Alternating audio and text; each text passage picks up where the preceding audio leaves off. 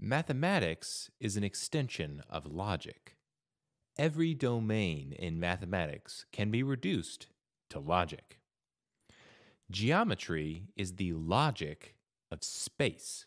The most foundational granular unit of any quantitative system is one bit. This is true by definition. Whatever the fundamentum is, it's the bit of that system, the granular base unit. In geometry, the foundational unit is therefore one bit of space, the geometric atom. We will call these atoms points. All geometric structure can be reduced to sets of points. So shapes, therefore, refer to specific sets of points.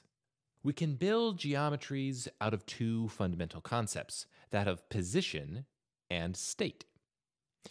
Position is where a point is located relative to other points, and state is the state the point is in.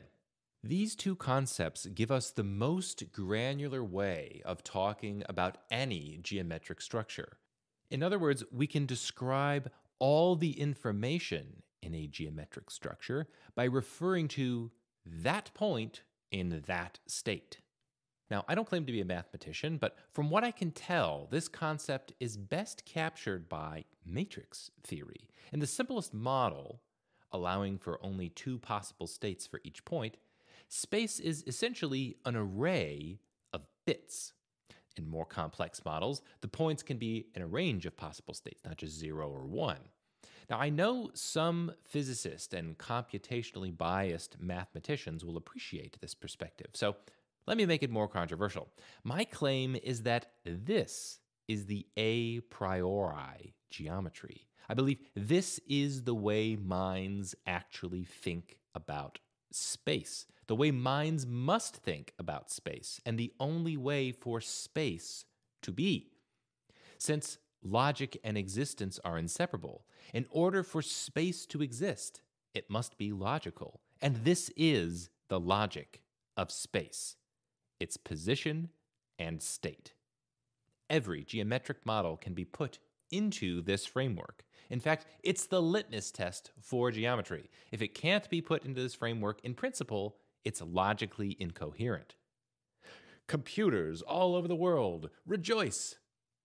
So physics is simply keeping track of geometry.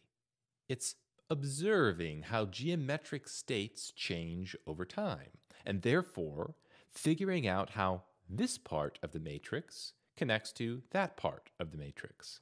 We discover patterns of state changes over time and infer the laws of physics from them.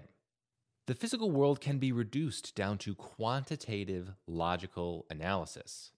And that does not imply the entirety of existence can be reduced in such a way. Metaphysical pluralism allows for things like consciousness, information, abstract stuff, and really anything else to exist outside of the matrix. They are in separate but related domains. Give it a few decades, and I expect this framework will conquer everything.